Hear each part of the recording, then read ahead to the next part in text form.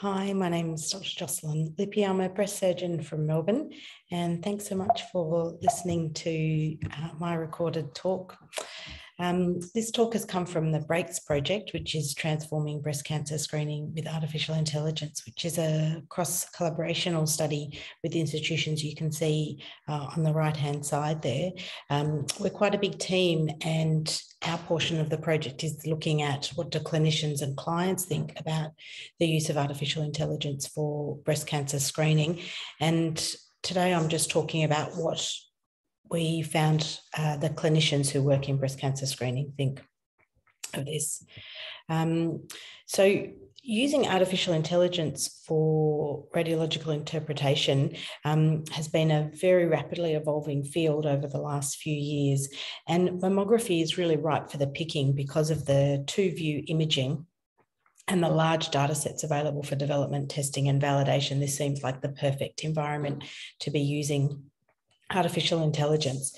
The existing literature about acceptability has a huge variation depending on where the literature comes from. Different cultures and different countries appear to have very different opinions. And obviously we need to have radiologists and the clinicians currently involved in these big programs.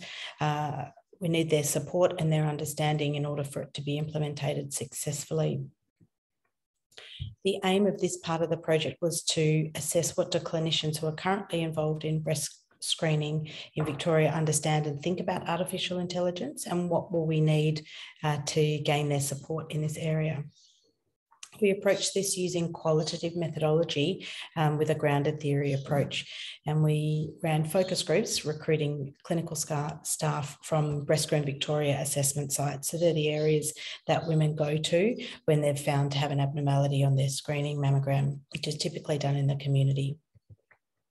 The discussion guide of the focus group started with what did they generally think of artificial intelligence, what experience they'd had with artificial intelligence to date, specifically at work, what did they think the future role of using artificial intelligence in screening would be, and what did they think that the clients who currently use Breast Screen Victoria would think about this approach. And finally, we touched on what the ethical, legal and social concerns would be. We assessed this using a thematic approach to analysis by co-coding and discussion of themes between two investigators.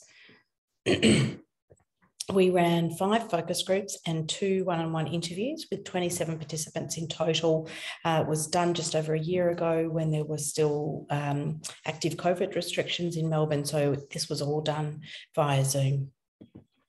There was the spread of professions you can see there. So the majority were radiologists, closely followed by the radiographers or mammographers or sonographers. Interestingly, we didn't have any specific sonographers. They were all mammographers. And there was an even spread of the amount of time they'd been working within breast screen.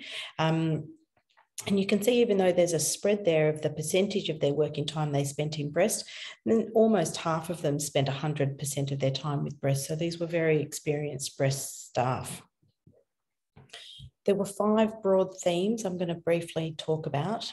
The first was this paradox between the resounding optimism of the concept of artificial intelligence, but disappointment with what they'd been using to date.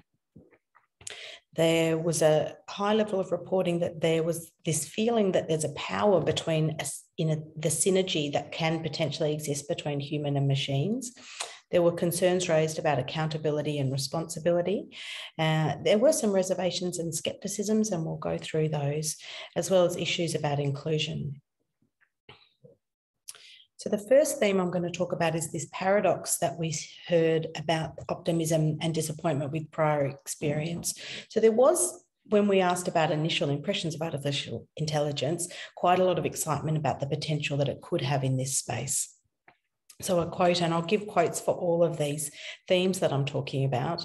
So the quote here is, it's basically a part of technological evolution and we have to keep up with it. Again, if we're at the forefront of it, we can set it up for opportunity, and at the hands of it, we can make the job better.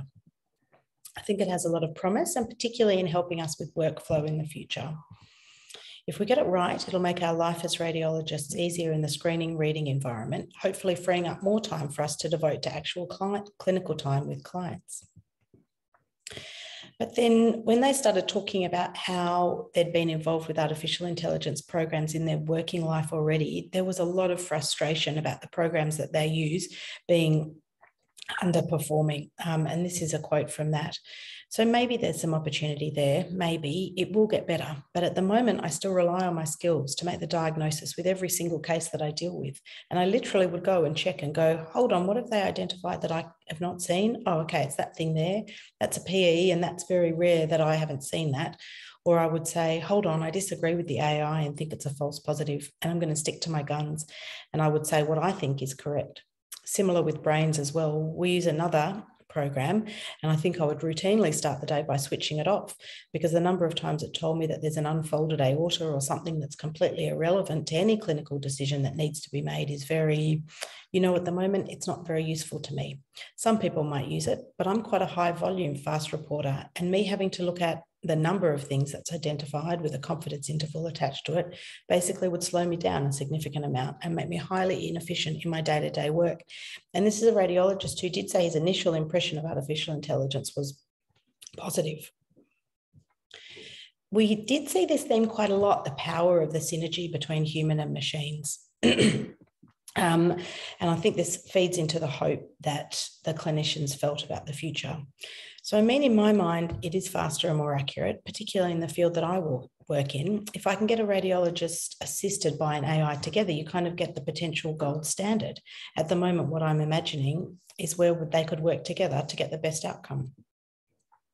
But there is this stuff too, like a radiologist is human. And when you have a bad sleep, like we all have those days, we're not on the ball as we should be for like whatever reason, whatever thing that goes on in the background, like you've got a sick kid at home or a parent that you're worried about. And so the eye is almost there like a safety net. It's like that extra little bit of backup that supports you when you can miss something. So moving on to accountability and responsibility, this was a really strong theme about who's actually responsible in the scenario that the AI makes a mistake. My concern is firstly, what is AI? Who will be responsible for the decisions taken by this automated process, whatever that might be? And who will be medically responsible if it's used in the health industry? And then who is accountable? But everyone has that concern of who's accountable. If we're doing the dual reading, it's just the radiologist and the program has the responsibility, or is it the institution that's making you use the AI as an adjunct to clinical practice, or is it the company who wants to use the AI?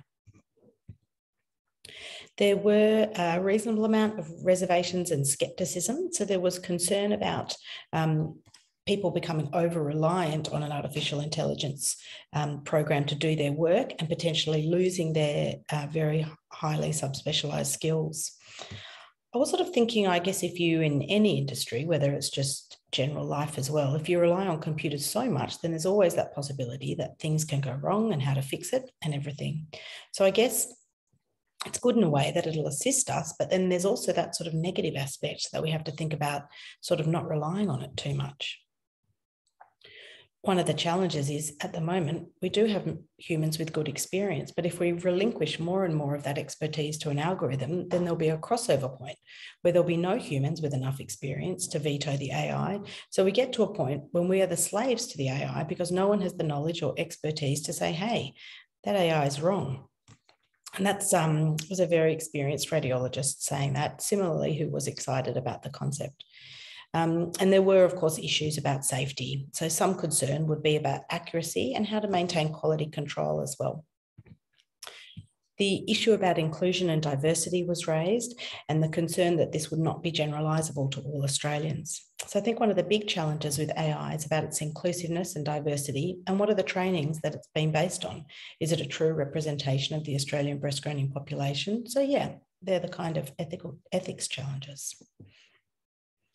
So in summary, there was this optimism, but in contrast to their lived experience with AI. And so far, their experiences have been disappointing at best and frustrating at worst. Breast screen health professionals' perspectives range from enthusiastic to hesitant on the use of AI for mammography, with concerns for safety, accountability, and responsibility.